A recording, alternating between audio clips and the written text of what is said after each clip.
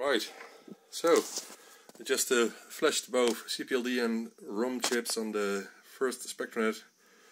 First in quotes because this is the first I made. Of course Dylan Smith made some batches before me. I'm trying to plug in this dang Ethernet cable. It will fit.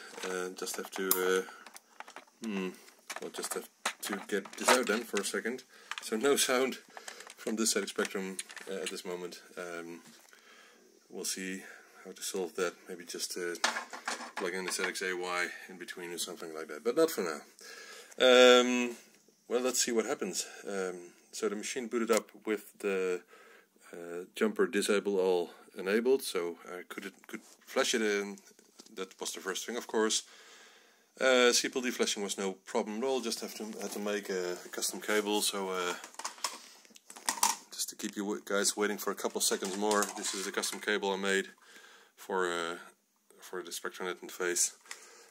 All these JTAG connectors have their own pinout, it seems. So this one had a different pinout than what the programmers I have actually had. So, are you guys interested in seeing what happens? I am. Well, let's power it on. I hope, well, this will work. Right, a live Spectranet link. Oh, look at that. Oh, it linked to something. But it didn't get an IP, and that's strange. Don't know why not. Did something. So, hey.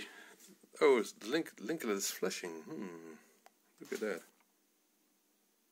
Some flashing going on here. So maybe it's still obtaining an IP. I don't know. But I've never used this, so I have no idea what commands you can actually use. Really have to look up the manual. Let's try again. Let's try again booting. I don't have a reset switch on this, so let's see what this does. Link.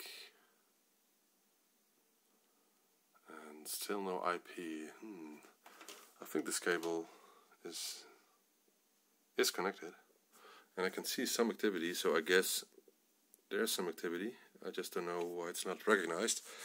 What could be the cause here? I don't know. Let's look up the manual, but let's share this video first.